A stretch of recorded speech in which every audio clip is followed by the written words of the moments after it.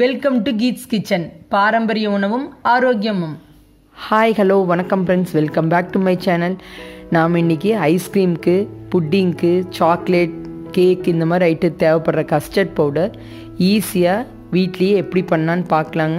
அதுக்கு முன்னால் நம்ம சேனலை நீங்கள் சப்ஸ்கிரைப் பண்ணேன்னா பண்ணிவிடுங்க.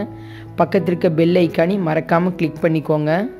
கார்ன்ஃப்ளவர், 1 கப் பால் பவுடர் அதாவது milk powder, 1/4 spoon vanilla essence, food colour yellow கலருக்கு பதில் நான் நேச்சுரலாக மஞ்சள் எடுத்துருக்கேங்க.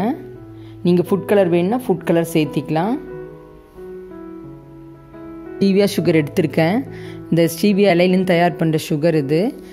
நார்மலாக ஒயிட் சக்கரை நான் யூஸ் பண்ண மாட்டேன். பனவெல்லம், கரும்பு சக்கரை அந்த மாதிரி தான் யூஸ் பண்ணுவேன். பட் இது அதுக்கு சேர்த்த முடியாது, அதனால் நான் ஸ்டீவியா சுகர் எடுத்திருக்கேன். இது சுகர் பேஷண்ட் எல்லோரும் சாப்பிடலாம். 1 கப் சுகரை மிக்சியில் போட்டு எடுத்துக்கலாங்க. பாருங்கள், அரைச்சாச்சு. இந்தளவுக்கு நைஸாக இருக்கணும். பால் பவுடர், கார்ன்ஃப்ளவர், மஞ்சத்தூள்,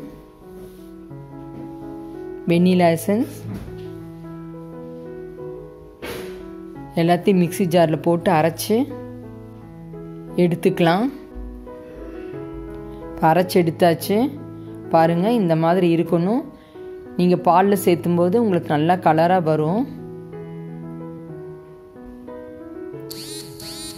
பாருங்கள், ஃபுட் கலர் நம்ம சேர்த்தாதனால உங்களுக்கு இந்த லைட் கலராக தெரியுது. அதே நீங்கள் மஞ்சள் கூட ஜாஸ்தியாக சேர்த்திக்கலாம், இல்லை எல்லோ ஃபுட் கலரும் சேர்த்திக்கலாம். எதுனாலும் பாலில் சேர்த்தும் போது உங்களுக்கு அந்த எல்லோ கலர் தெரியும். பாருங்கள், இந்த மாதிரி இருக்கணும்.